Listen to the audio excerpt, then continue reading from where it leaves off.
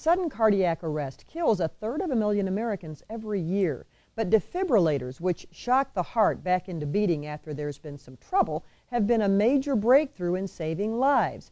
Most of them are surgically implanted.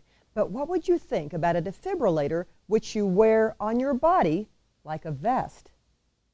This is a life vest, and it goes over his shoulder just like a pair of coveralls. When Sally Wagner saw her husband of 51 years collapse this past October, she thought they would never spend another anniversary together. Everything went black, and then when I woke up, it just kind of, the blackness just kind of disappeared, and I could see light again a little bit. And I woke up and she was slapping me and yelling at me and telling me, "You can't go now, not yet." Larry was clinically dead for 63 seconds, but the life vest, which is a wearable defibrillator, shocked his heart back to life.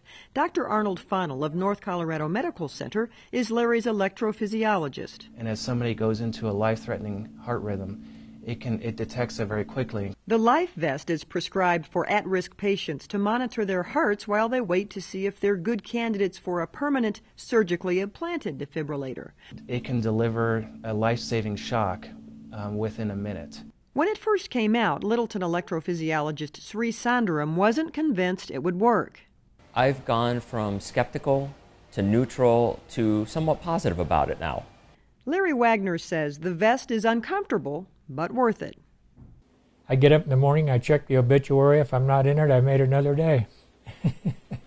So far, Life Vest has a nearly 98% success rate, and 50,000 Americans have worn it. Carol McKinley for Colorado Public News.